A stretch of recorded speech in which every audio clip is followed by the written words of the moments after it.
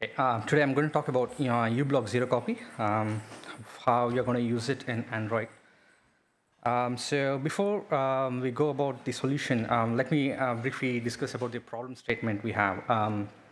So in the Android OTA, that is over-the-air updates, the current storage stack looks something like this. So we have a read-only partition called /system. You can think of as a root file system, which is x4.arrayofs. And that is mounted on top of dmverity, and then dmverity is stacked on top of another device mapper module called dmuser. So dmuser is an out-of-tree kernel driver which we maintain in Android. So it's a very simple, fairly simple driver. All it does is any IO requests from root partition gets routed all the way to the user space. You can think of like a fuse, but this happens at the block device level, block layer level. So the IO gets routed to the user space. So we have a daemon in the user space which implements the snapshot logic, wherein it checks how do we handle that specific IO request. So why do we need this snapshots? So that is the next slide here. So Android has a specific OTA format, which is very custom specific. So when we compare two image files, which is block devices, we encode 4 different block level operations. So let me just focus on 2 operations here, which is the pain point which we are actually facing right now. One is the copy operation. So what it does is that if you see here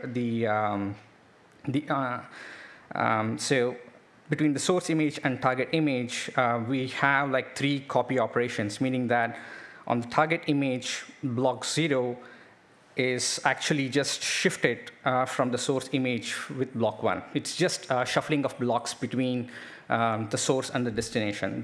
We call it as a copy operation.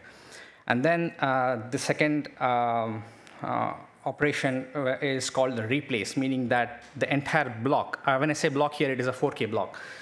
So when we say a replace operation, the entire block is rewritten, which means that we'll have to write that entire block.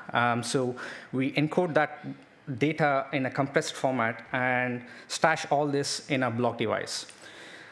So during OTA generation, we encode all these operations and store this in a block device specifically. So all the copy operation will just take metadata format, saying that what blocks have been moved. But the replace ops are the heavy operations because it encodes the data in a compressed format in the block device. So all these operations today, that's how we implement this in the user space through the snapshot mechanism. So if you look at the IO path for the actual copy operation for a single 4K block size, so you see here 3 towers here, right, from a flame graph. So what is happening here is that when we get an IO request for a copy, meaning that, hey, get me the data from block 0, the IO goes to the user space daemon, which is nothing but the leftmost tower here. The daemon gets the request from the underlying block device, and then gets the data to the user space, and then sends the data back to the kernel once again. So there is constant back and forth data movement between user space and the kernel, even though the data is not manipulated anything in the user space at all per se. That's for the copy. But for the replace operation, it is exactly a similar flame graph, but once we get the data to the user space, we decompress the data in the user space and send the decompressed data back to the kernel. So the primary problem here is that we are spending a lot of CPU cycles. Unnecessarily, the data movement is happening between user space and the kernel. So for instance, as you see here, about 15% of the CPU cycles is spent just moving the data from the kernel to the user space. So this is another view of the same 4K IO request from the flame graph perspective, wherein when the application, our most beloved FIO application, when we are sending an IO request, 4K IO request, it's taking about 100 microseconds to actually finish, even though the actual, at the bottommost UFS layer, it's about 25 microseconds. So if we scale this, for instance, what's the problem with this is that, let's say we have an 8 gigabyte partition. And if we split that 8 gigabytes with a 4K block size, we have about 2.1 million blocks, 4K blocks. So 2.1 million of 4K blocks taking 100 microseconds means about 210 seconds, which is about 3.5 minutes. Meaning that once we reboot the device after an over-the-air update, it takes about 3.5 minutes to scan the entire partition. Although we do parallelize things and get down that number today, but that is at a trade-off wherein we are taking more CPU cores. So that's the fundamental problem here with the copy as well as the replace operation. So how do we address this? So there's ongoing update upstream work going on right now with ublk zero copy, primarily driven by Ming Lee. So we did a prototype of incorporating ublk into the existing storage stack, wherein we mount the slash system on top of ublk. So that removes our tech debt of removing DM user, and then the current upstream work of using zero copy, meaning. So ublk, as some of you are familiar with, is based on IO-Uring framework. So what it does with zero copy is that you have just one syscall, IO-Uring SQ enter.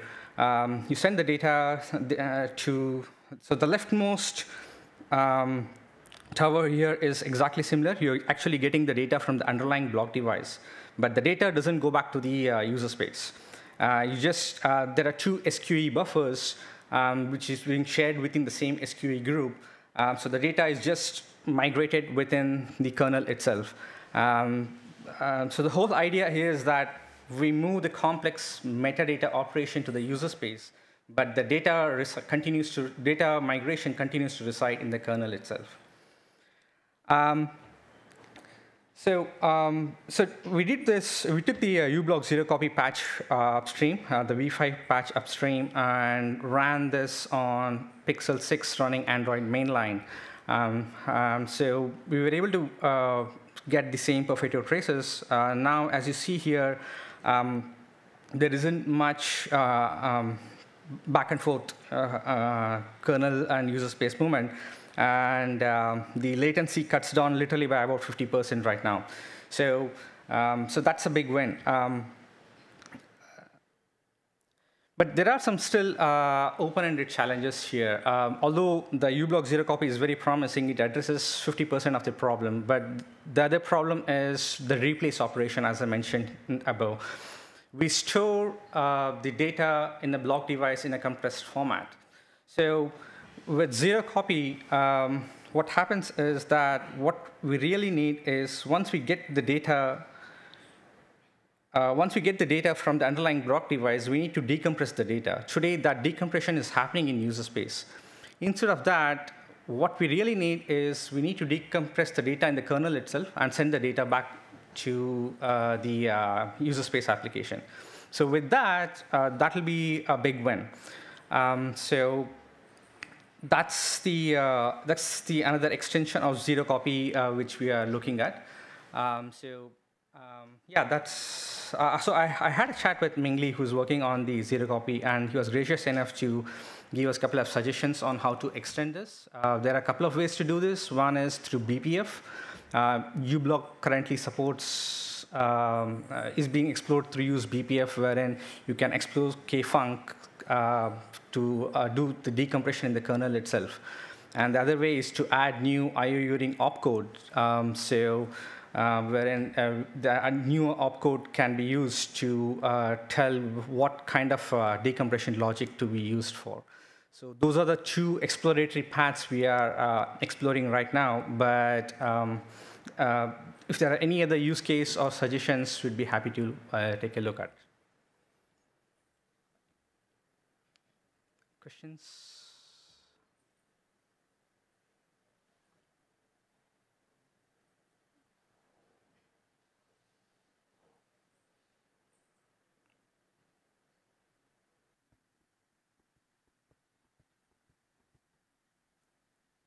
So the primary motivation here is to cut down the post OTA boot time. And that's the primary motivation, and also reduce the CPU contention, because we have seen primary concerns with some of the low memory device, wherein like watch and Android TVs, where they constantly run into ANRs post OTA boot, and addressing some of these concerns is the primary motivation here to drive this further.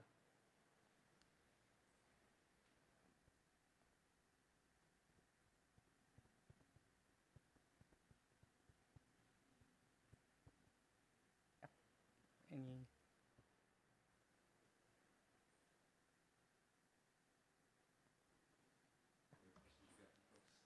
right. Sorry? Yeah, so if you have any other use case, for instance, I had a chat with the upstream maintainer of ublk, and the other use case is being looked into is the QCOW2 compression. So ublk currently is being explored to use compressed QCOW2 image. So that's the other use case which we are looking at as well. That might primarily fit into the same problem what we are facing right now. So we'll be looking at exploratory paths and sending out some of those patches in the next upcoming quarters.